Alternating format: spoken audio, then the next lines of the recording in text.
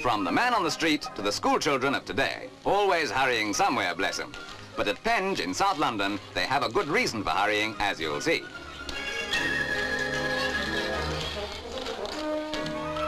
This must be the only private house in the world where when they say, take the dog for a walk, they mean as many as 200 of them. It all started when one boy asked if he could take a dog out. Next day, he returned with some friends, and these days there are often more children than dogs.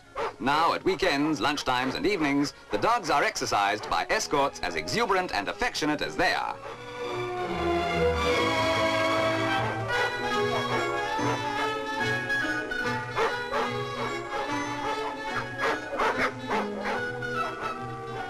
You've probably been wondering what all these pets are doing in one house. The reason is that the owner, Mr. Beagley, has transformed his home into a transit camp for unwanted pets, with other animals besides dogs, caring for them at his own expense until he can find a good permanent home for them. The only problem was exercise. That is until now.